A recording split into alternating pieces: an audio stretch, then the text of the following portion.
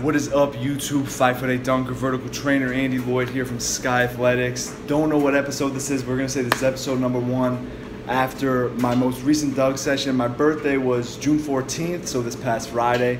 I don't know when you guys are watching this, so June 14th, 2019. I turned 24, and I had a dunk session the day after. I did get a few dunks down. I'm gonna throw a picture right here.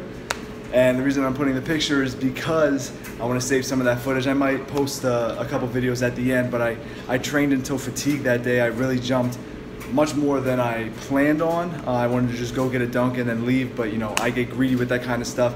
I was really happy just to be up around the rim again. It felt really good. I felt slow, I felt lethargic, and I still feel like I have to cut weight. So I'm going on a different diet. So I might even update you guys on the diet that I'm doing right now.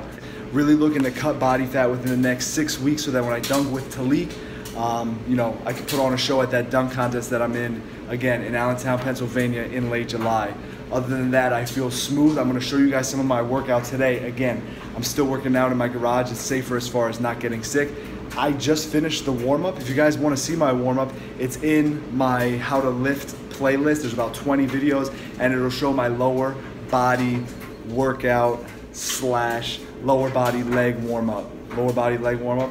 It'll show my leg warm-up. So I do the same thing every single time. You can see I'm sweating already, and now I'm officially ready to start my leg workout. The big thing here is just going to be adding resistance to every single workout. I'm talking dumbbell resistance whenever I jump, resistance bands whenever I jump, because that's what I need. I need to get some speed, and I just need to get some raw strength back.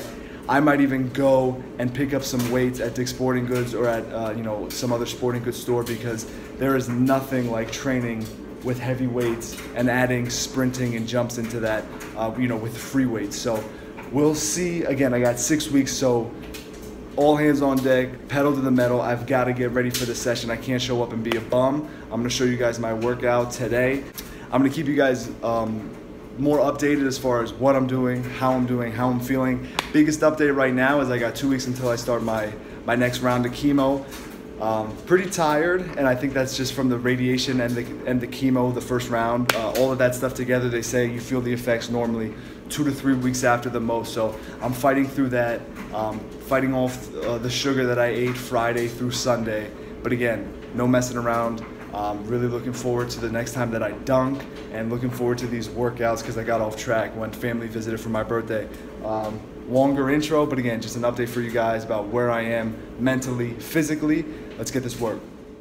When the messenger of misery visits you, what are you going to do? What will keep you in the game? There are things that you think you'll never need to know, that you may only need to know one time in your life, but that could save your life because you had that knowledge. Unless you attempt to do something beyond that which you've already mastered, you will never grow. What is it that you looked at some point in time and you decided that you couldn't do it, that you talked yourself out of it? You're waiting on your next door neighbor to make it happen for you. It may not happen. If you're waiting on your mother or your father, they may be so ancient in their thinking that they don't understand this opportunity that you have. And if you're waiting on them, it may never get done. You don't beg average people to be phenomenal. You don't beg good people to be phenomenal. You just are phenomenal, and you will attract phenomenal. What reason can you remember that you can call on, that you can reach on, that can make you get back up? Find that reason. If you're not where you are, if you're not where you want to be, if you don't have what you want to have, if you're not where you think you should be at this particular place, it has nothing to do with the system, but it has everything to do with the fact that you're not making the sacrifice. I want you to make that dream become a reality, because if you don't, you will be working for somebody else to make their dreams become a reality.